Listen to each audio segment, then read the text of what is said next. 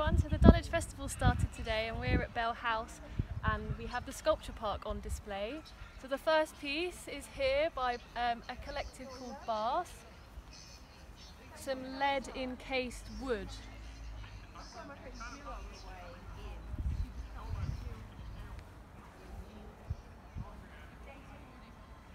And then as we come across the lawn at Bell House, we have some pieces by Augustus Stickland.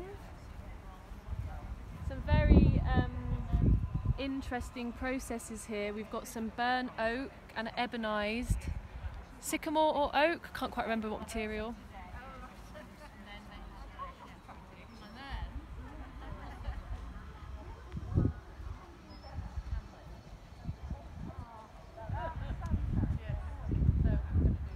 And the sun's coming out as we get to Iqra Arshad's piece. This one's called Let's Take a Walk. And I think you all should, down to Bell House.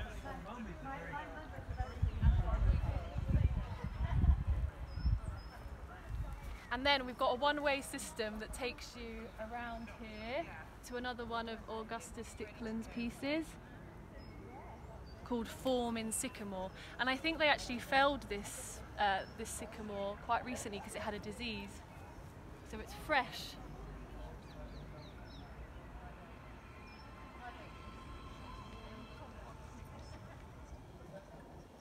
And the show's a bit of a treasure hunt because if you're not looking, you might miss something. Here we have some pieces by Annie Antoine.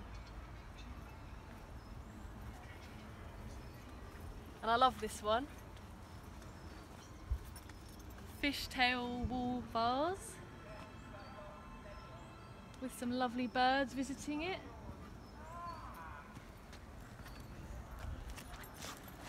Ah, this could be you. This is called Glory of the Garden by Annie Antoine as well. So let's keep going. So now we're at the back of the Bell House garden and we have some lovely solitary bee habitats made by Jack Fordry Tatham and a local apiary called Bee Urban. All of these artists are local artists. We'll take a closer look at those in a second. Here we have a poppy head series by Kim Parker.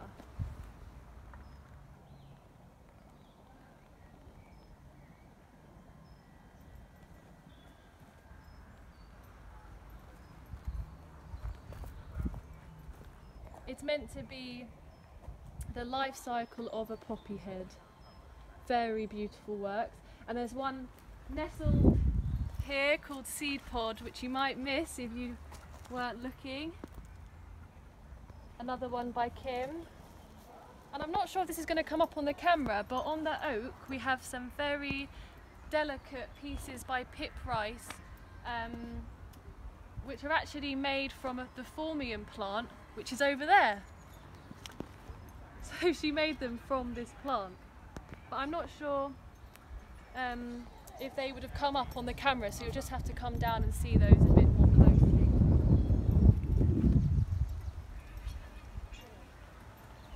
Likewise, over here we have a sound piece by Rye Poets and David Clark Allen.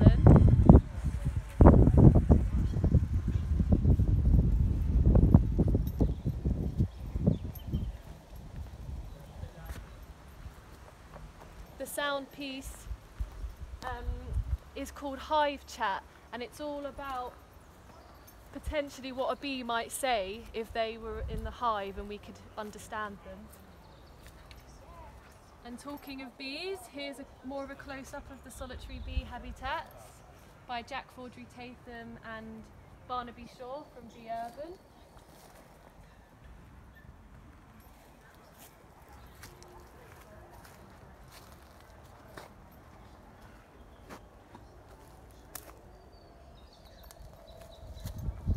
These pieces are all for sale as well, and you can actually open some of them up like this. So if a solitary bee nested in there, you'd be able to see them having their dinner.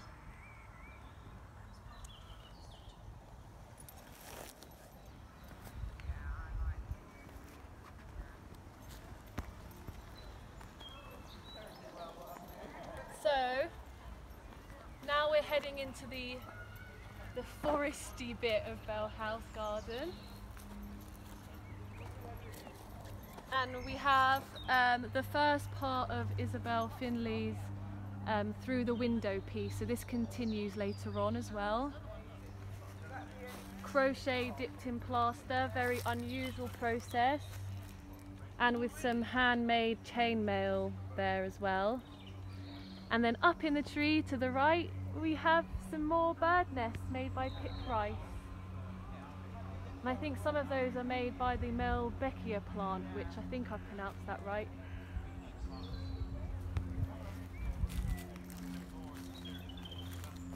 And then we're coming to the log circle, where we have some pieces by Annie Antoine.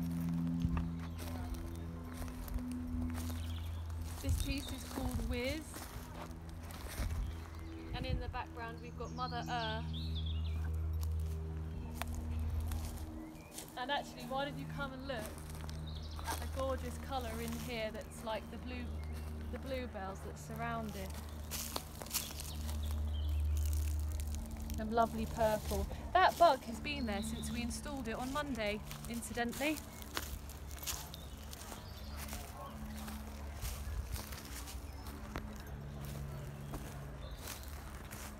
So here we've got some visitors and Will Stanley in the hat, who made this skelly structure that you're about to see. We're just doing a video for Dulwich Festival. Hello! Lucky you, eh?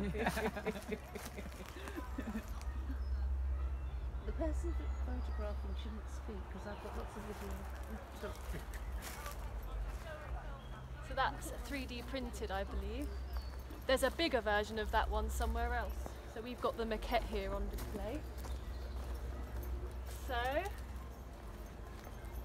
here Isabel Finley's piece is continued, Through the Window. Very lovely in the dappled sunlight here.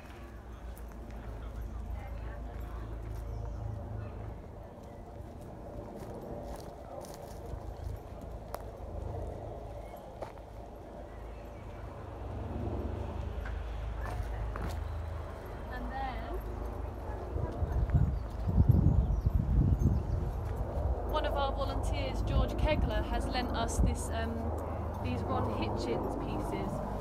So we've got 6 fiberglass tiles here by the Chinese-Lithuanian artist Ron Hitchens, who was around in the 60s, and he was a flamenco dancer who also made these amazing fiberglass tiles, and his house in Hackney is just filled with beds, vases, frames that he's clad with these amazing tiles. So check out the website, Ron Hitchens.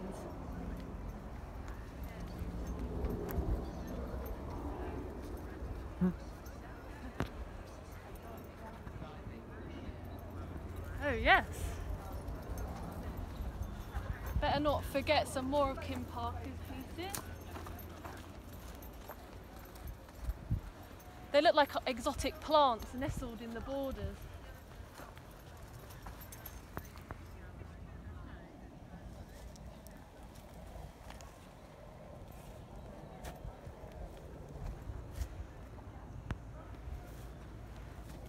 And it's nice to see some of the works from a different perspective.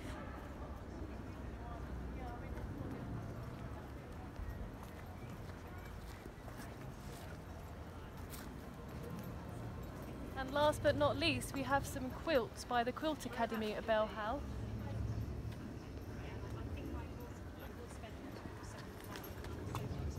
I will spend £70 on some banners.